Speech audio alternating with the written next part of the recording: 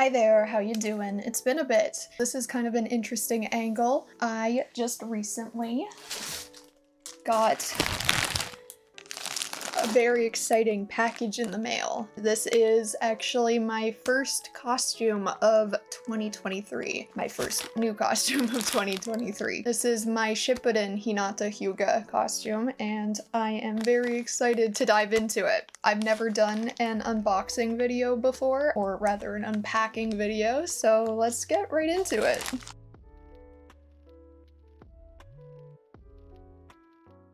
This costume was from Miccostumes. I have purchased from them once before, and the towel costume that I was gifted by my fiance was from Miccostumes as well, so I am very happy with their work. Before we open everything up, this costume was part of a bundle. I got it on a really good deal, and that's why I kind of jumped on the opportunity to get it. So in the bundle, you get your wig, which we will open up and look at.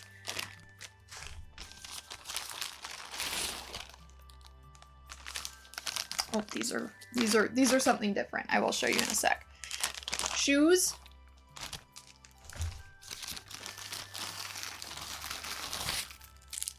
Your headband.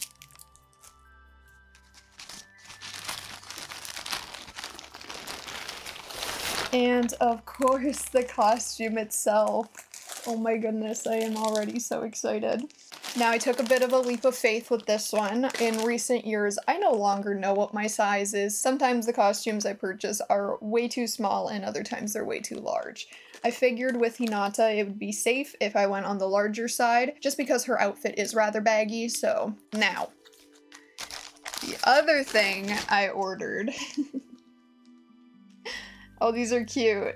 Now, I don't know if you can see these, but these are some hand tattoos. I have a pair of hand mouths already for my Naruto cosplay, but I figured if I took him to a con or did any other videos, I could just slap some of these on. They were only a couple bucks, so I figured why not. Not sure if it was obvious, but I am not sponsored or affiliated with Miccostumes at all. I just really like their stuff, and I wanted to do an unboxing or an unpacking, because I've never done one before.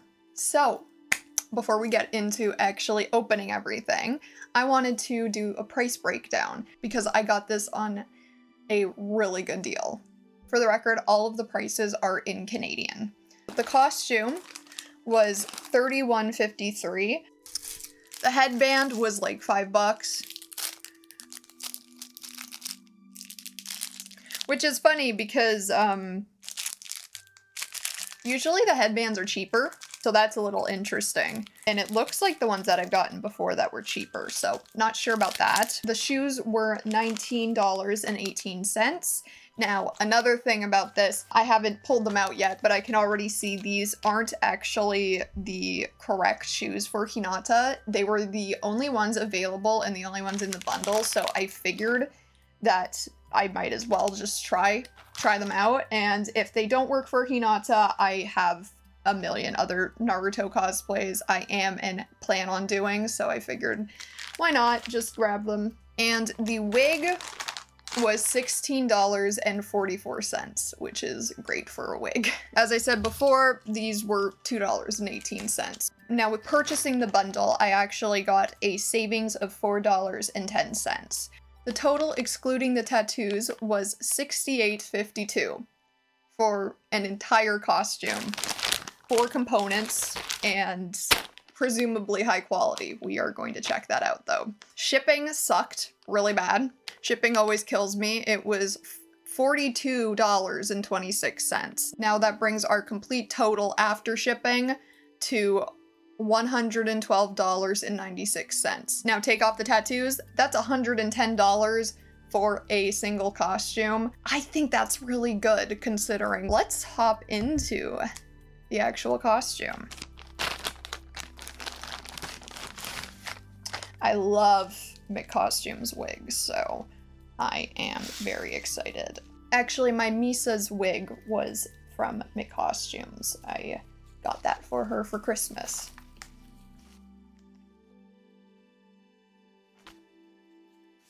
I'm getting it stuck in my ring here.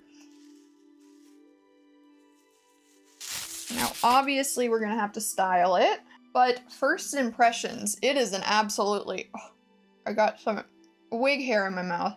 Now, first impressions, beautiful color. Hinata's hair really is in between like black, bluey, purple, and I think this looks really nice. I'll have to look at it in the light, but you have your blunt bangs.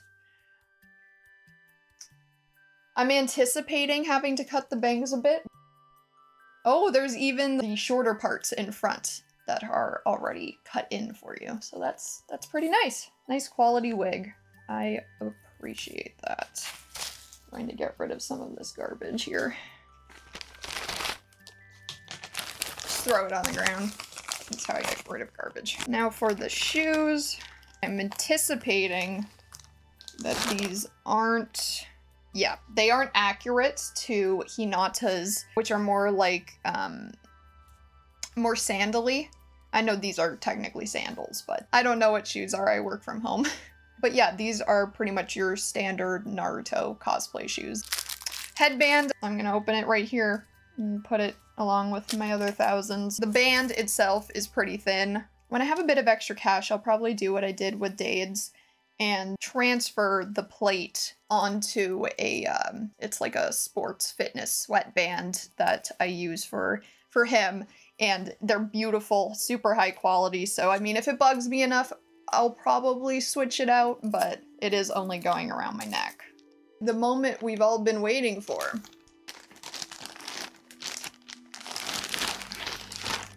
So you get your hoodie. Oh, this is so cute.